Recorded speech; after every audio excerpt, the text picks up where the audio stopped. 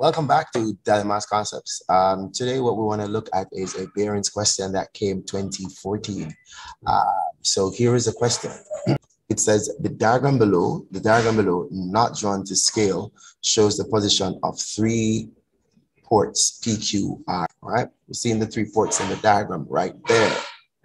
All right. They gave us some information. As you could see here, we got some information right here that Q is 80 kilometers from P. It is on, I'll say that it's right there. Also that R is 100 kilometers from Q right here on a bearing of 66. This was not written, so I'm just gonna put it on. Remember, all bearings are from the north. So from Q, there was a 66 movement come here like that. So this is the 66 degrees that we're referring to, all right? And then 54 degrees was given to us right here already. Now, let's see the questions that they want to ask, right? So the first question is that they want us to calculate, here it is, question 1. Calculate the bearing of P from Q. Let's look at that. The bearing of P from Q. Let's go again. We're supposed to show the bearing of P from Q. That means I'm going to go to Q and set my bearings until it touches a line that leads to P. There it is. So that's the bearing of P from Q. But definitely we're seeing that, hey, we have all of these measurements already. So this one is very simple. If we should add the 66 plus the 54 right there, we would have gotten the bearing that we need. So this one is 66 plus 54, and that's going to give us 120 degrees. So that's the bearing of P from Q. All right. Let me put it on. I'm not going to put it somewhere. I'll just write it on the outside. 120 degrees. That bearing comes right here. All right. All right. Let's go to the next question. The next question says, the distance PR correct to 2 decimal places. All right, good. So we want to find PR correct to 2 decimal places. So let us look on what it is that they really want us to find. They really want us to find this PR. There it is, this distance. So they want us to find that distance to 2 decimal places. Definitely we're seeing that we have an angle between 2 known sides here. So the cosine rule, right? So the cosine rule is what we're going to be employing now.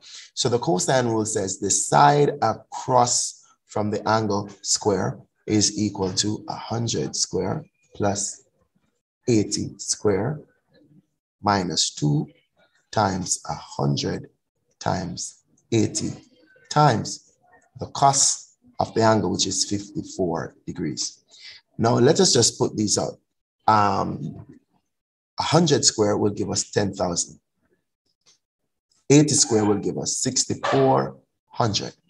For this part, I normally advise people to put all of this on the calculator one time, right? Because this is all multiplication. So we're talking about -2. So you can say -2 times 100 times 80 times the cosine of 54. And please make sure that your calculator is in degree mode. So that's going to give us -9404.56. All right. So we're getting that right now. So let's finalize this. Let's finalize this. 10,000 plus 6,400. And then we're going to take 9,404.56. All right. So we're left with 6,995.44. So in order to find PR, definitely we have to take the root of this. So let's take the square root of that. And our answer is 83.638,747. But remember though that the question says here that we need PR corrected 2 decimal places. So then we're going to fix this now to suit the question. So in rounding off, let us identify the digit that is in the spot, and then we look to the immediate right. There you go, 8. So if the number to the immediate right is in the 0 to 4 category, we leave the spot. If it is in the 5 to 9 category, we increase the spot by 1. All right. So definitely we're going to increase this spot by 1. So the answer is 83.64 kilometers.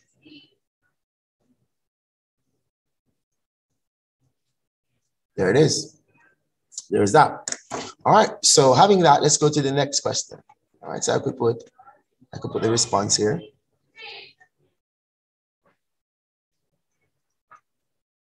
All right. The next question says, determine or calculate the measure of angle QPR to the nearest degree. QPR.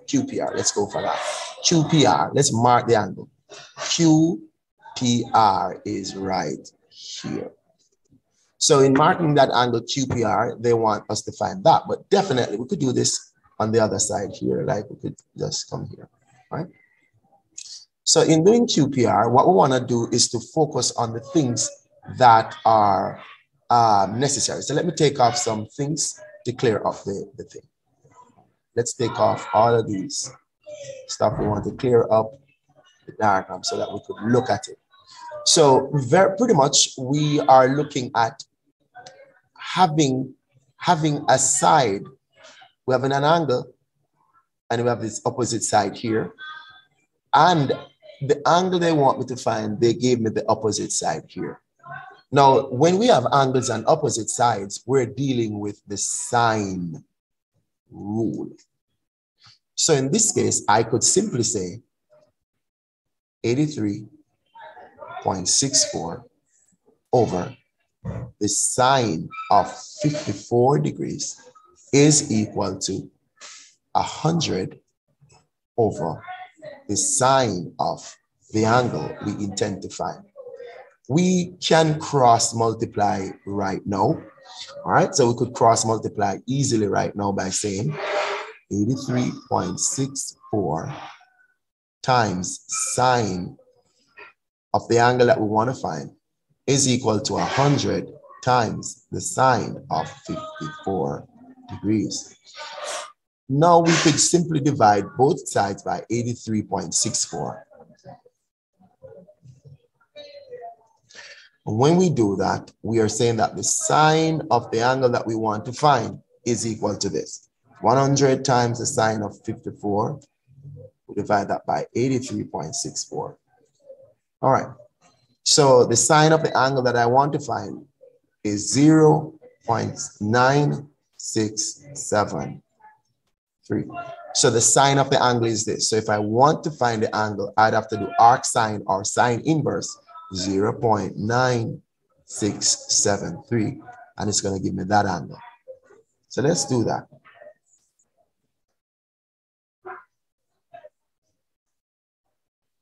And the angle that we get is that Q, angle Q, P, R is equal to 75.30. But they did ask for a specific angle that it has to be given to the nearest degree. To the nearest degree is to the nearest whole number. So in this case, the answer is 75 degrees. And there it is. The bearings question that came, all right, 2014 in section 2 of the CXC paper. All right, please like, subscribe, and drop a comment. Thank you.